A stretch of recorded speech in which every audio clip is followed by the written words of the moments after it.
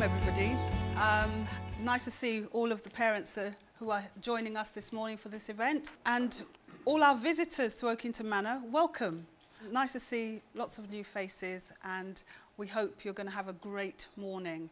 I am just going to lower the desks. The next part of the proceedings, you're going to need your glasses, which are on the top of the tables. This is the sound of the human heart beating.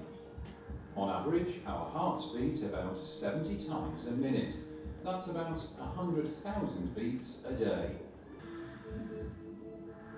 The human body is made up of a number of amazing organs.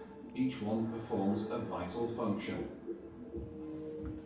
The beauty of it for us at Oakington is that we are hoping, once myself and my team get the training, we're going to be teaching the children to make their own films in 3D, which will be absolutely fantastic. I'm just going to raise the desks again so that we can log on. You should all be in the parents' room of our learning platform. As you scroll down using the scroll bar on your right-hand side, you will see that there are some other links to other rooms. Now, one of the rooms is the parents' room, which we'll go to in a minute. There's also Meet the Teachers. It shows pictures of teachers as drawn by the children. I really love this one. Mr. Juma, who is our Spanish teacher, and he's also the Shadow ICT coordinator, one child sees him as Superman, which is fantastic. If I go back to the parents' room, let's have a vote on whether our children should be wearing school uniform or not. My son's in year 5, and when he gets his numeracy homework, it would be nice if they had an example shown, maybe on the top of the homework, how to do the actual sum before they start doing it, so we can show it to them and we can understand, because there's different ways of doing numeracy.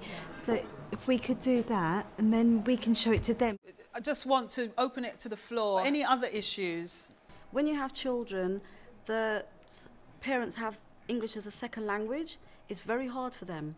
So I feel that they should do something, if possible, different languages, find out the most popular languages, to help the parents at home, that they could help their children more.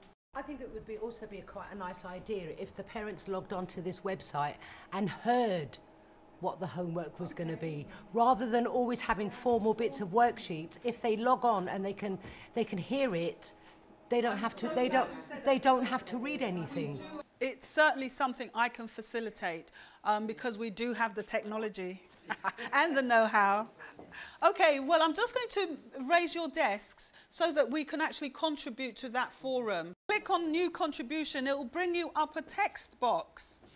I know I don't really want this to be long, but if you could just write a few sentences to say, some of the things, the points that you've just raised, and it will actually be there as a discussion, and teachers will be able to click on to be able to read what's been written. Some of the time when my daughter brings her homework into school, the teacher does not take her homework from the students because the teachers have not asked for it. So then the homework comes back home.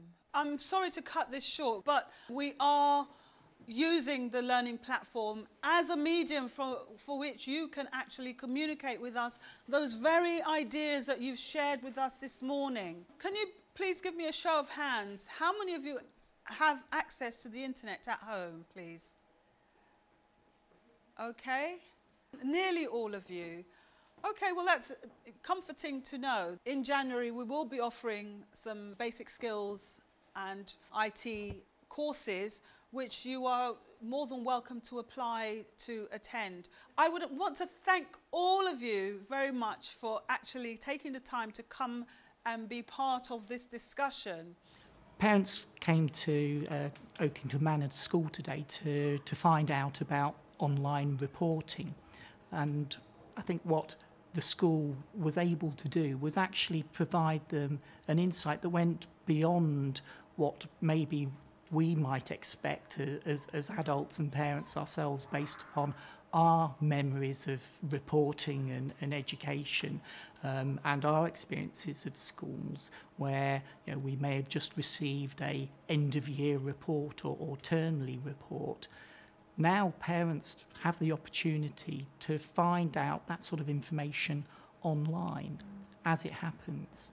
So when they do receive a report on paper, or when they come into school or have the opportunity to discuss with teachers face to face how their child is progressing and how they as parents can support them, there are no surprises.